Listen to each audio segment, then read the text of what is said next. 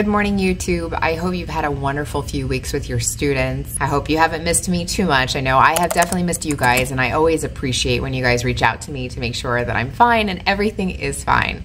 I just have been spending a little bit more time on the weekends refilling my cup. As you can imagine, being a full-time teacher and then spending time video editing and preparing the next episode can be a lot, especially because I teach Monday through Friday, and then obviously I have to video edit on Saturday to get it ready to post on Sunday. That's kind of the schedule I've been doing.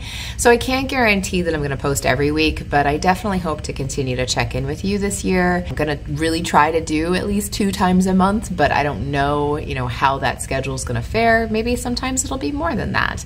But either way, I promise I'll always be posting things that you can use right away in your classroom. And today is no exception. So today I thought I'd bring you along with me and we can talk about planning, because I do get a lot of questions about how do you plan your lessons? What are you doing in order to plan for all the different levels that you teach? So this year I have 2 preps. I have Honors Chem and then I have AP Chem. And so I thought I could just show you some of the things that I do to help make my life a little bit easier whenever I'm planning for the coming week. Now I will say that typically on Sunday is when I do my planning, but because I wanted to put a video out for you guys this week, I thought I would do my planning in school today. And hopefully that will make my life easier, because I'm really going to try to plan up through the holiday break. So I've got about 2 weeks and I think I can do it, and I'm taking you guys along for the ride with me. Now, every year since I started teaching, I have done this, and it has helped me tremendously, especially when you're a science teacher and you don't have such an easy schedule, especially with double period labs. I have created every year one of these templates. So what I thought I could do is go through and show you what each template is and how it works and what I use it for, and then we can go into the actual planning process. Here is the template I was talking about earlier. So this is actually for my previous couple of weeks of lesson plans. So we have a 6-day cycle at my school. So meaning that we're not going to necessarily see the same classes on every single day for the same amount. So for example, you'll notice on day 2 and day 5, I have a double lab period with my period 1 AP class. With my honors class, I only have 1 double lab period, and that's specifically on day 3. So it'll rotate throughout, obviously, the week. So I won't, for example, always have a lab on Wednesday. It really just depends which day of the 6-day cycle it is. I do have 2 duties this year, and that's just because I am teaching an overage due to the extra AP class. As I mentioned, I have 3 AP classes, so I have a lot of contact hours with students. And so this is the basic setup of my template. Very simple yet very effective. Really helps me to see exactly what I'm doing in a glance. So you'll notice, for example, I don't write any objectives or anything. I'm just labeling what I'm doing. So I'm just labeling what I'm doing with my students. It's not I think it really just helps me to just see when I can plan for tests, especially with AP. There's really not a whole lot of wiggle room for testing because I need to make sure I finish before May. But this is something that makes my life so much easier. And you'll notice too, So I did change the template this coming week because I wasn't really using for the week of, because obviously it's a 6-day cycle. But I did take that off for the next set of templates. But what I do try to do is put in the date and the day so that I know exactly what day we're talking about. So other than that, that's pretty much what I do to keep my lab period straight, keep everything straight. It just makes my life so much easier. And then you may have questions about what this 4, 5, 6, 7 is. Basically, this corresponds to lunch periods. So it's literally a 4-5 class period. So we're taking a period 4 and a period 5 and throwing them together. Our lunch periods are around 24 minutes long. So they kind of come together, and then with passing time, it ends up equating to the 50 minutes that we were talking about earlier. Same thing with my 6-7 class. It used to be, the old schedule was crazy. I remember when I first came to this school, the periods were different lengths. It drove me absolutely insane. And I would have more time with my period, 6, 7, my lunch period classes.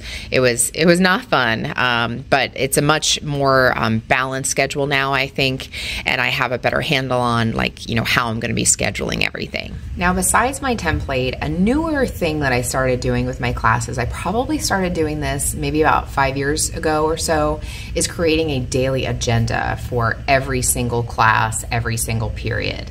Now, the daily agenda up front takes a lot of work, but once you have it, it's done, and I just continue to reuse slides and maybe change the date. And I love it because it really keeps an accurate record of what I did during the class period.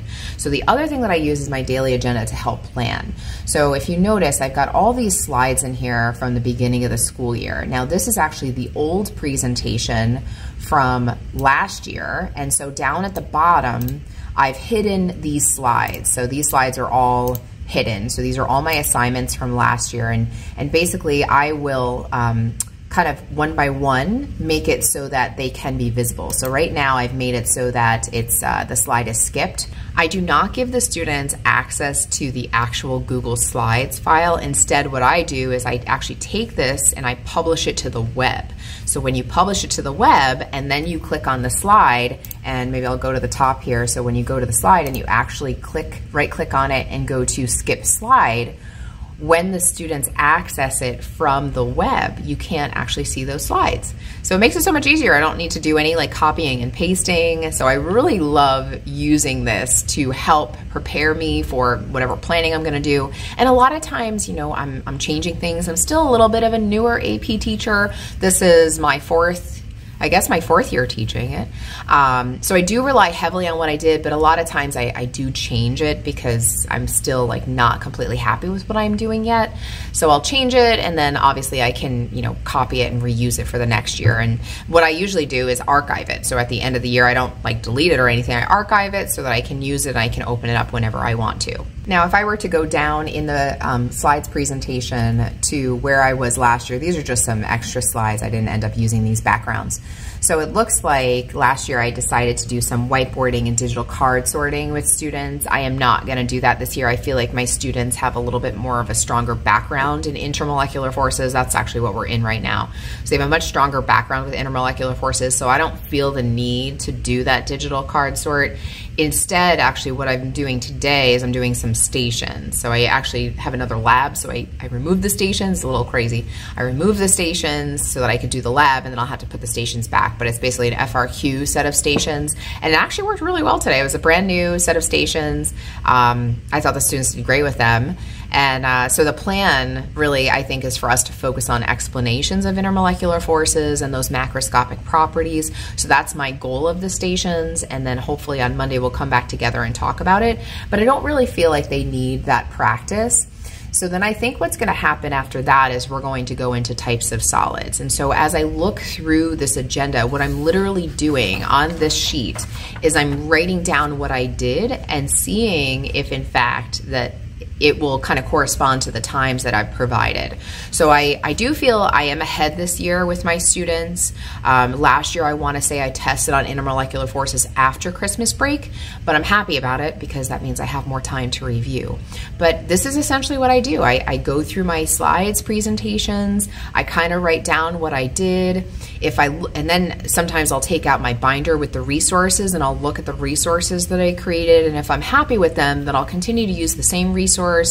But if I'm not, then I'll, you know, kind of go back and change it or look for something else to do with the students. Now, I will say for my honors planning, it's a little bit more time consuming because it has been a hot minute since I taught honors. I want to say since before the pandemic, I haven't taught honors. So it's been a little rough because I'm like, oh, like, if I'm preparing these kids for AP, I want to kind of change what I'm doing. So it does take a little bit more time for honors, but my process is still the same. I still bring up, I have a very old slides presentation when I first started doing the agenda, and I kind of pull that up and look at what I did, and I am changing that a lot. I'm changing that a lot more than I'm changing for the AP class.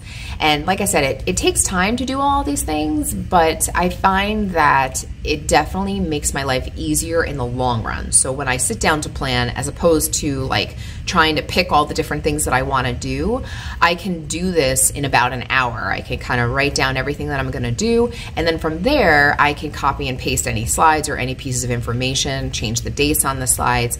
But this is really my process. This is what I tend to do. So I don't know if this helps you as far as like what I do to plan for my classes, but I thought I'd share a little bit because I do get a lot of questions about it. When I was more of a teacher-centered teacher, typically what I would do is I would write down like which day of the lesson we were looking at. So like, for example, day 1, day 2, day 3. But it was still the same exact process, even though I didn't have any kind of agenda. Anyway, I have missed you guys. I hope you're doing well. I am doing great. I'm excited for the holiday break.